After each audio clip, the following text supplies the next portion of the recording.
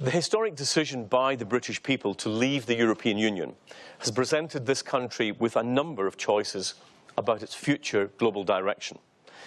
It has generated a great deal of soul-searching and caused a number of important questions to be aired. Some of these relate specifically to the referendum decision itself.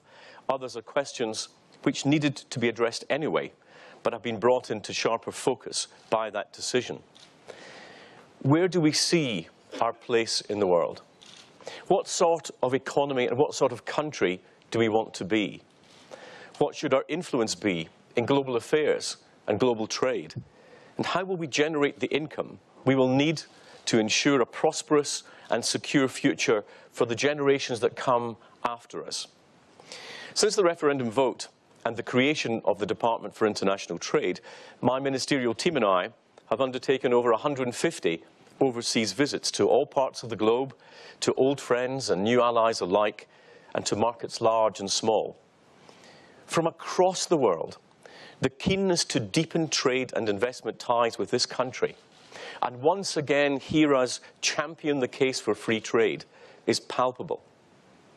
And why should that surprise us? The United Kingdom is one of the largest and most successful economies. We are at record levels of employment. Our success is underpinned by a legal system whose reputation is second to none. We have a skilled workforce and a low tax and a well-regulated economy. We are home to some of the world's finest universities. Our research and development capabilities are cutting edge, and our financial institutions world-leading. We're in the right time zone to trade with Asia in the morning and the United States in the afternoon, and of course, we speak English, the language of global business. In 2017, we saw the highest level of foreign direct investment projects landing in the United Kingdom in our history, as the world's leading companies offered a strong vote of confidence in the future of our economy. And this was matched by an increase of some 11% in the value of our exports.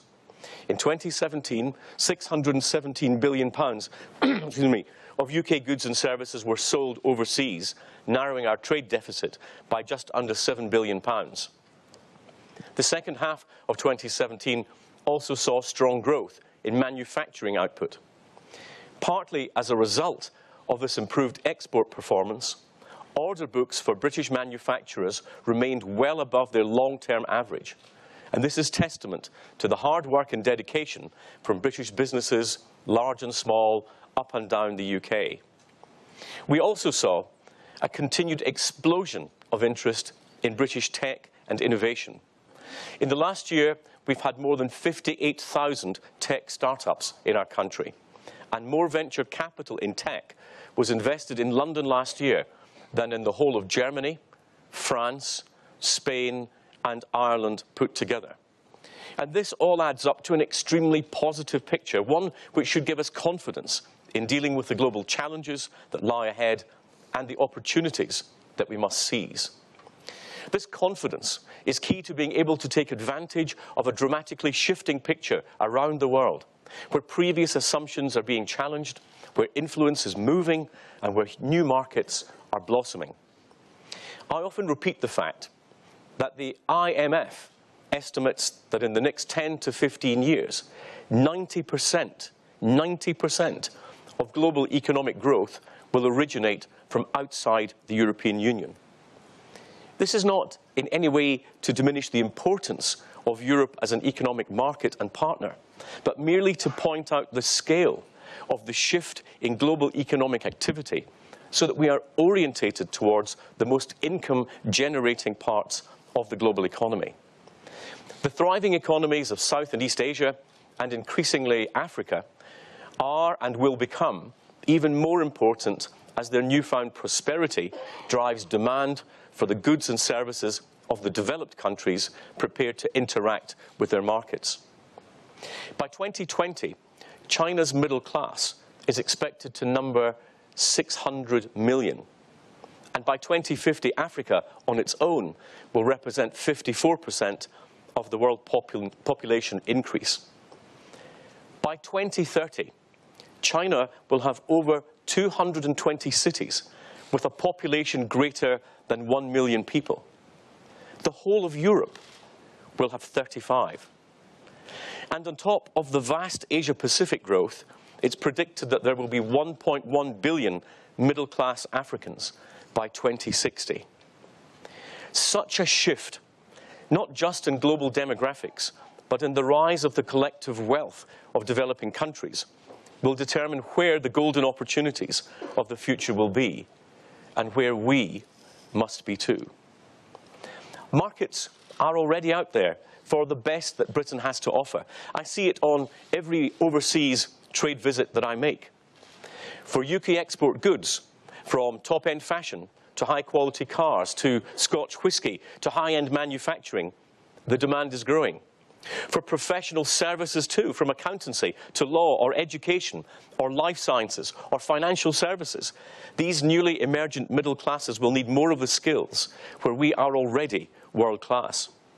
And it's here that we will find the United Kingdom's unique comparative advantage. We must, as a country, set our sights on this future. We have to take a long-term view, and our future must be global, because the pattern of our trade is changing. 57% of Britain's exports are now to outside the EU, compared with only 46% in 2006. What is more, while our EU exports are still dominated by goods, our non-EU exports are evenly split between goods and services. Our approach should not be premised on simply identifying how much of our current relationship we want to keep, but what we need to prosper in a rapidly changing global environment. We cannot let the practices and the patterns of the past constrain the opportunities of the future. We require an economic outlook that allows us to take advantage of the substantial opportunities that Europe will continue to bring, but without limiting our ability to adapt to a changing and growing world beyond the European continent. The UK is perfectly placed to partner with the economic powerhouses of the future, and they in turn are eager for the mutual prosperity that such a partnership would bring. To do this, we need the ability to exercise a fully independent trade policy. We have to maximize our overall trading opportunities for the UK to secure the prosperity of our people. Now, in the first speech I gave as Secretary of State for International Trade, I set out Britain's proud tradition of defending both the concept and the practice of free trade. Time and time again, studies have found evidence of a strong positive correlation between economic openness and growth. During the 1990s, per capita income grew 3 times faster in the developing countries that lowered trade barriers than in those that didn't. That effect is not confined to developing countries either.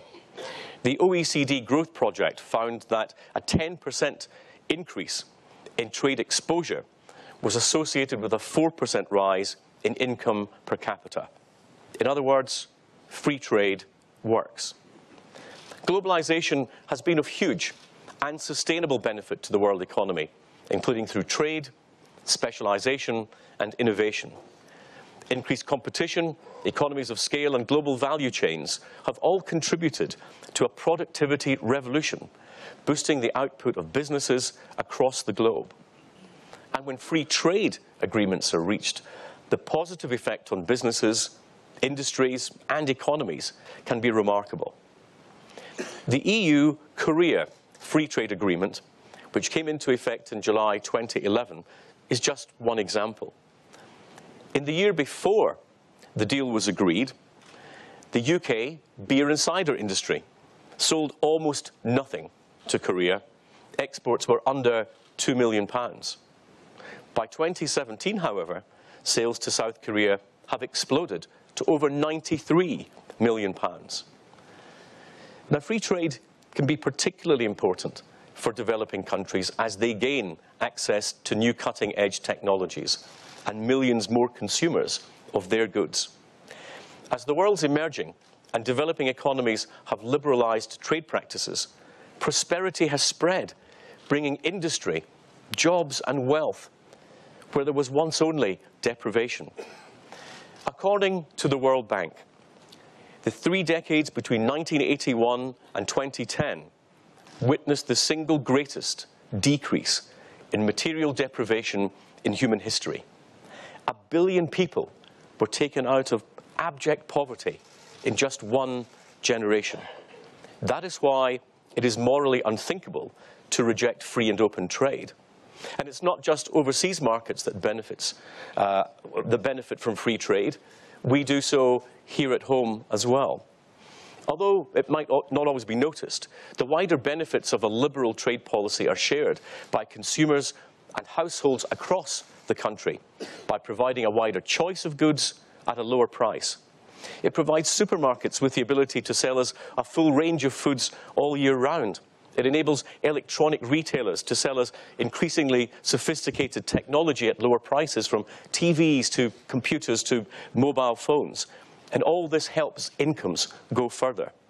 For example, in the decade to 2006, the real import price of clothing fell by 38%, a real help for families with children.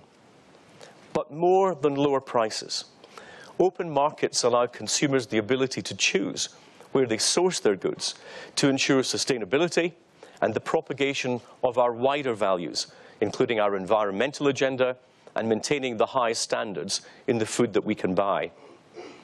As with many freedoms, free and open trade can be taken for granted. But the reality is that these freedoms and the benefits that they bestow have been hard-won and have to continually be defended from the siren call of protectionism and the anti-trade lobby. That is why our vision for a post-Brexit Britain is one of leadership. The UK is already a committed member of the World Trade Organization, a body which is the home of the international rules-based trading system that we fully support. Currently, our direction and action within the WTO is determined by our membership of the EU. But soon, the UK will regain the full authority of independent membership. We will establish our own trading schedules. We are taking the necessary steps so that on leaving the EU, we will accede to the agreement on government procurement, and we'll begin to exercise our independent voice. The UK stands ready to offer clear leadership, to be a staunch defender of trading rights and freedoms, not only at the WTO, but at other international bodies too. Moreover, we can help forge the way on the liberalisation of those areas of global trade where the WTO and other bodies have yet to extend their reach: services, digital trade, and the knowledge economy.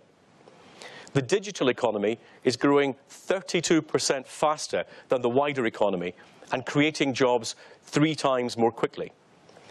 Digital trade is inherently transnational, and e-commerce offers previously unknown opportunities for SMEs and individuals, particularly women, to take part in the globalized economy. In many areas of this important agenda, the EU has been unable to keep pace. There is a real opportunity for the UK to become a global leader in digital trade. If we are to lead, then we must ask ourselves what leadership looks like. As I alluded to earlier, part of the failure of current trading practices has been their rigidity. There's a tendency among some nations to cling to the known trading mechanisms, more suited to the structures of the past than the digital age of the future. Flexibility and agility, then, are the key to any future trade policy.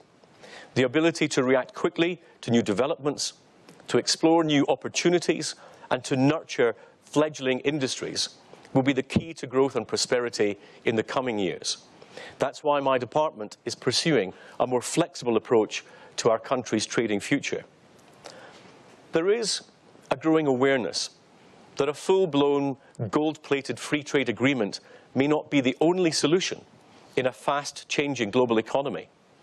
Fortunately, there is a global trade toolbox from which we can choose the most appropriate mechanisms for liberalizing trade.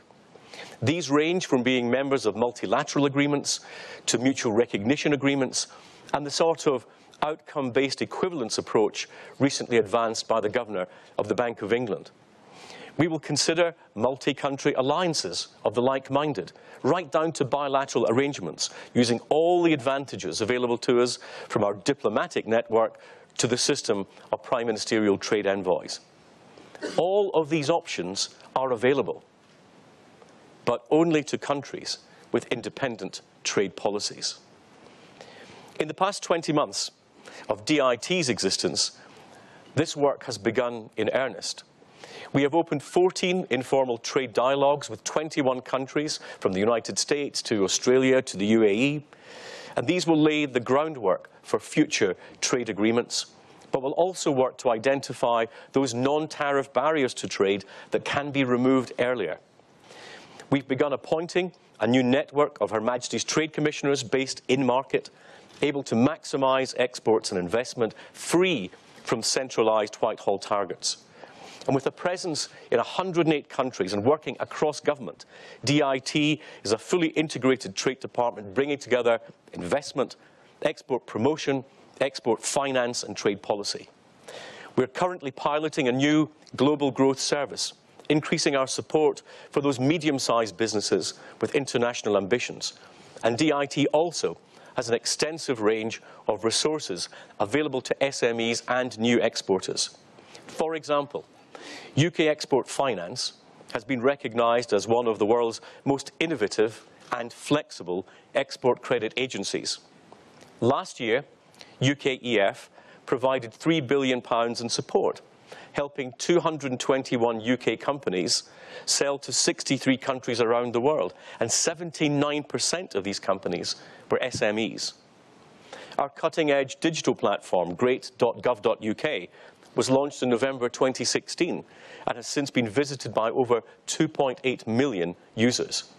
And we're reviewing our wider strategy on exports and investment, including undertaking an export strategy review, working alongside the industrial strategy to identify what more we can do to help exports, large and small, across the whole of the UK, businesses maximising their export potential. We're working hard to create the right framework for business, and especially our small and medium-sized businesses, to enable them to make the most of their innovation, ingenuity and expertise that are the cornerstone of our economy. So what does all of this mean for our future relationship with the European Union and beyond? For those firms that trade with the European Union, keeping all of the EU's regulations, the customs union, the single market and the external tariffs sounds like an easy option. But we cannot allow our future to be determined by our past. Instead, we should turn our sail and tack into the global trading winds of the future. We should fully exploit our own natural advantages to unlock the vital prosperity we need. We should be able to offer better preferential agreements and work more closely with a range of developing countries. And we should build a trade policy that works for the long-term interests of businesses, citizens and future generations. Now, there's been a lot of debate in recent days about the EU's customs union. As we are leaving the European Union, necessarily we cannot remain in the customs union, which is open only to EU member states. And the alternative has been proposed that we enter a new customs union with the European Union. But what would this mean? First of all, for goods, we would have to accept EU trade rules without any say in how they were made, handing Brussels considerable control over the UK's external trade policy. Secondly, it would limit our ability to reach new trade agreements with the world's fastest growing economies. And thirdly, it would limit our ability to develop our trade and development policies that would offer new ways for the world's poorest nations to trade their way out of poverty. And what would a customs union actually consist of? Which sectors would be covered? Would it be like Turkey, which has a customs union, but only for industrial goods and some agricultural products? Whatever it covered, should such a customs union be negotiated, we would be forced to allow goods from other countries into our markets tariff-free on terms set by Brussels, without any tariff-free access to the markets of other countries in return. And if we were to disagree, Brussels could simply overrule us. Those on the political left who opposed TTIP, the agreement between the European Union and the United States, might want to consider that in a customs union, they would have to implement any elements of TTIP, whether they liked them or not, in any sectors covered by a customs union.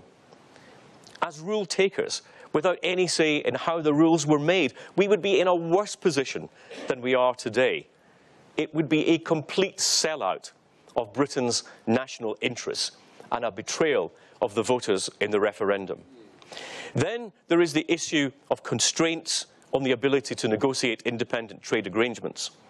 A customs union would remove the bulk of incentives for other countries to enter into comprehensive free trade agreements with the UK if we were unable to alter the rules in whole sectors of our economy, as Turkey has now discovered.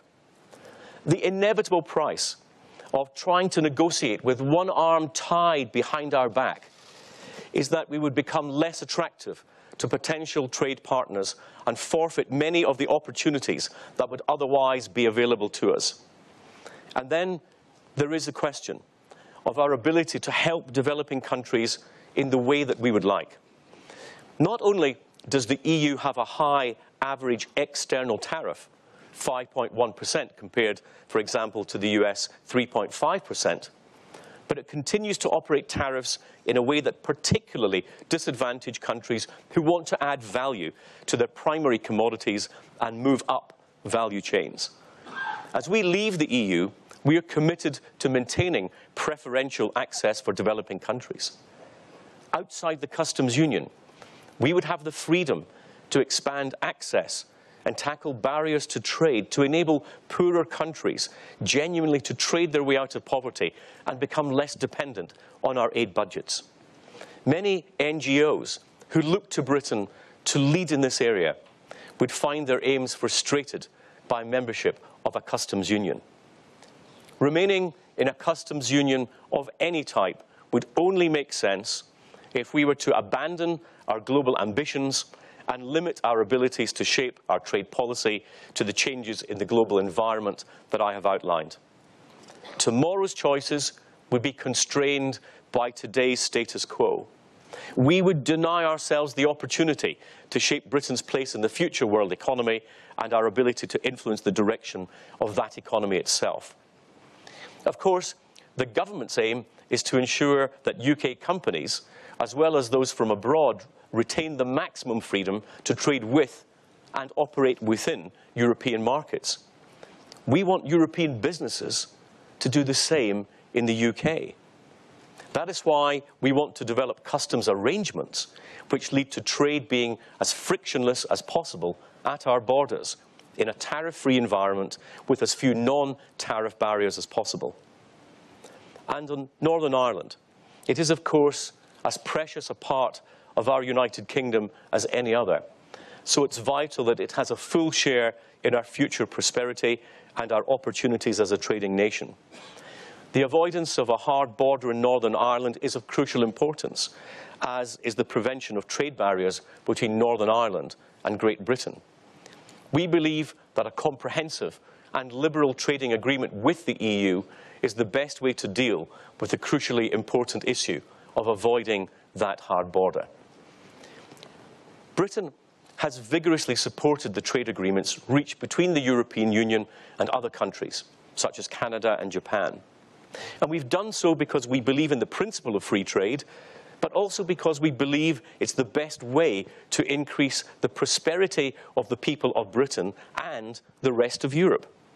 And we believe the same principles should apply to the agreement between the UK and the EU itself, as we move away from the political constraints of the Union. We do so as one of the world's largest economies, with a strong alignment to the EU. We understand that outside the EU, we will no longer have influence in the Council of Ministers, the Commission, or the European Parliament, where EU rules will be made. But it would not be in the interests of the EU or the UK to introduce unnecessary restrictions on trade and investment across the European continent, for it would send a signal to global investors that Europe was less open for business than it is at present. And we want an economically vibrant EU to be a major partner for the future in a deep and special partnership. Our negotiations must be focused on delivering a partnership that will support the prosperity, stability and security of both EU and UK citizens. And it will need to be a bespoke relationship. We are not Canada or Norway or Switzerland. We are Britain, and what's more, we want to be a truly global Britain. A global Britain with ambitions to maximise our trade opportunities both inside and outside the EU.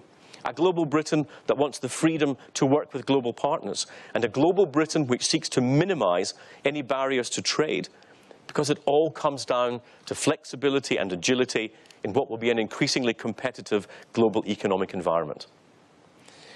The UK must regain the ability to negotiate our own trade arrangements with our own partners. To surrender this would be to endanger not only our long-term prosperity and the innovation and dynamism that will ensure that Britain remains a leading economic power, but also our ability to influence this new trading landscape in a way that reflects UK values and interests.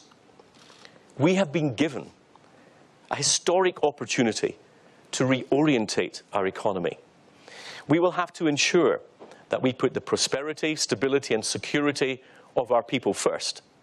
But we must also remember that history, experience and values are vital navigational tools, and that confidence, optimism and vision will always deliver more than pessimism or self-doubt. The prize at stake is not simply the future prosperity of the United Kingdom, but our ability to participate in and shape the world economy at one of the most exciting and important points in history. It's about moving away from the concepts that defined our activities in the 20th century to new ways of viewing the opportunities of the 21st.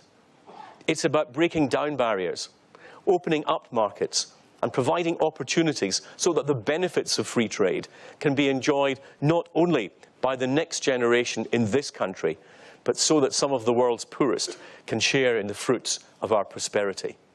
We are at a crossroads with a historic opportunity to help shape our global future for the better. And we have a duty to grasp it. Thank you.